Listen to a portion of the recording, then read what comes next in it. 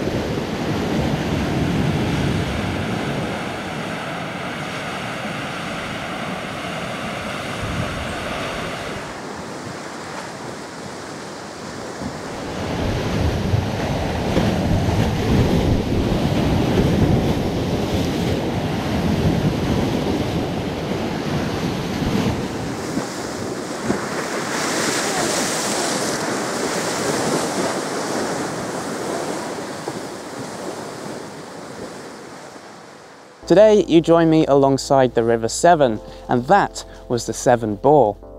Now the river here is normally flowing in that direction, from the land to the sea, but today you may be able to tell that it's actually flowing in that direction, uphill from the sea into land. So what's caused this wave and this reversal in the direction of flow in Britain's longest river? Well, the answer is the tide.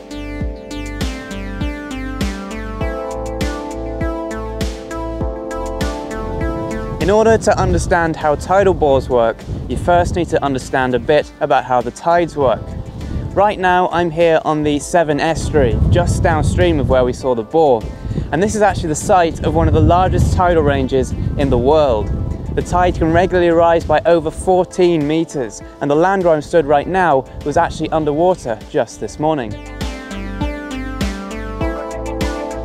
If you've ever been to the coast, you've probably experienced the tide, the regular rise and fall of the sea. It normally takes about 6 hours and 12.5 minutes to go from low to high tide, and takes about 12 hours and 25 minutes to do a full tidal cycle, so from high to high. And what that means is that in approximately 12 hours and 25 minutes, or 12 hours and 25 minutes after the wave came through, another one should come through. And that is exactly what's going to happen.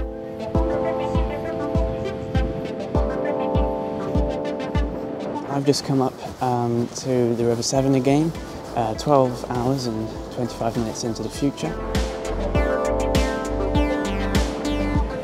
And the wave has indeed turned up on time.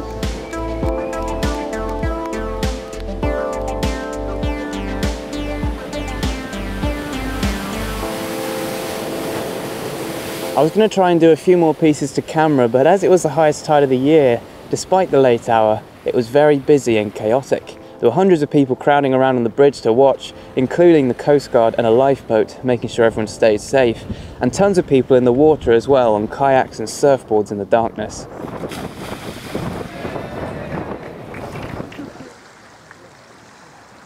We just had an eel jump out the water. I think it's an eel, we're not sure. It was just a massive splash. Hopefully that camera over there got it on camera. We're just filming the tidal surge coming in. Amazing, there's like full trees in here. It's just amazing how quick it's coming in. There are lots of other things that can influence how the tides behave as well. For example, some coastlines may have more than one high or low tide per cycle. Some seas are too small or too disconnected to even have a tide. And also, the local weather conditions can have a big impact on how high, low, early or late the tides might come. For example, low pressure tends to create higher tides, and high pressure tends to create lower tides. Here, if there is a southwesterly wind, then the tide will be higher, and if there's a northeasterly wind, it'll be lower. And the bore is even more complex because it's affected by things like the river channel as well as the weather conditions. So for example, if down in the estuary the river has carved out a very windy, long channel, then the bore will take longer to get up here than if it was a very straight one. And if there's too much water or too much vegetation in the river, then the bore can be slowed or even stopped completely. Tides come in different varieties depending on the moon phase.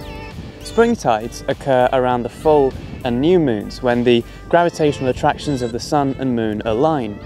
And this means that spring tides are in general more pronounced, so the highs are higher, the lows are lower, and obviously there's a much quicker rise and fall to go between them. Neap tides are the opposite, and they occur when the sun and moon are at right angles to each other, so their gravitational forces are working against each other. And that means that the tides are just in general much less pronounced, so the lows are higher and the highs are lower. The biggest spring tides tend to occur around the equinoxes, so in the spring and the autumn. And it's these tides that the bore is most commonly associated with, so as a result the bore is most commonly seen around the spring and the autumn as well. God, it's getting really deep. Look how close the water's getting to the edge now. There was a tree there a minute ago. Oh, there's a bit of it. Oh, there it is.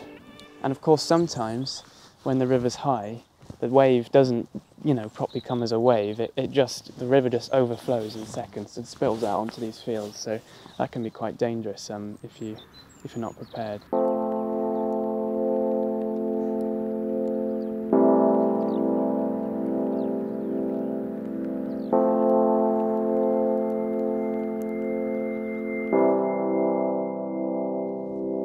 So how do tides actually work? Well, the simplest explanation is this. The moon has a gravitational pull on the surface of the Earth, and that pulls up on the oceans and creates a tidal bulge. But that's not quite the full story, because the moon doesn't just pull on the oceans, it pulls on everything, including the Earth itself. The strength of this gravitational acceleration towards the moon is dependent on how close the moon is. So a particle on the moon-facing side of the Earth will have a stronger attraction to the moon than the Earth itself. The net gravitational acceleration of a particle towards the moon is the particle's gravitational acceleration minus the Earth's gravitational acceleration. What that means for a particle on the moon-facing side of the Earth is that the gravitational acceleration is up and away from the Earth's surface towards the moon. Where this force points away from the Earth's surface, it's not actually strong enough to create a tidal bulge because it can't overcome Earth's gravity. But this force can come into effect on the sides of the planet where Earth's gravity is working perpendicular to it, so it's not working against it. And so what happens is the ocean all around the sides of the planet is being pushed towards the moon, towards where that bulge forms. And that is actually what forms the bulge. It's more of a horizontal movement than a vertical one. What you may have heard is that there's actually another tidal bulge on the opposite side of the Earth to the moon.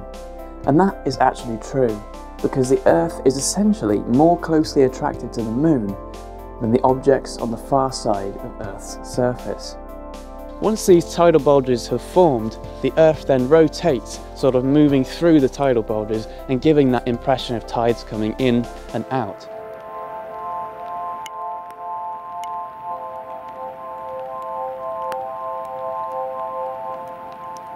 But of course the tides here on Earth are even more complicated than that, because the oceans are interrupted by large pieces of land.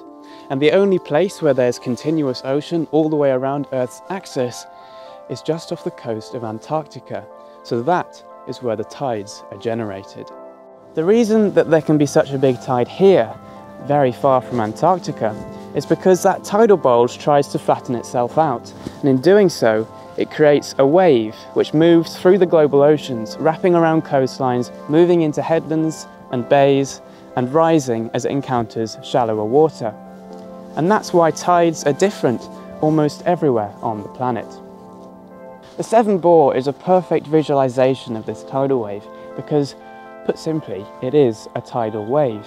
The water, you can just imagine moving through the Atlantic and moving up into the river here, and only showing itself once the estuary was able to funnel it into a proper wave and the shallower water made it rise and start to break.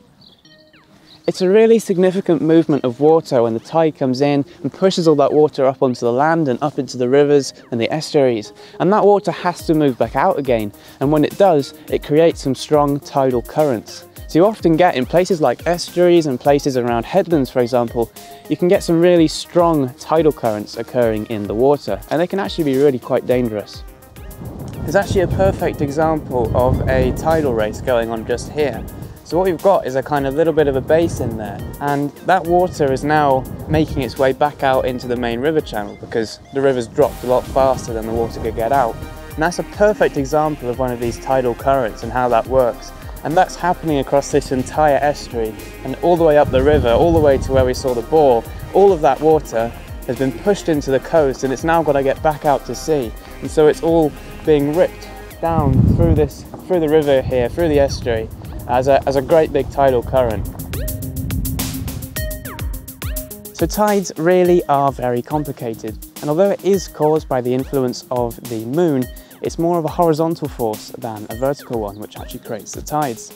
And the bore that we saw here today was actually created 12,000 kilometers away in the southern hemisphere and has travelled up through the global oceans into the Bristol Channel, into the Severn estuary, and 20 kilometers up the River Severn to break on this tree just here. So next time you see a tidal wave, tidal race, or even just an incoming tide, think of the incredible journey it's been on to get to where you are. It's really quite a fascinating phenomenon if you think about it.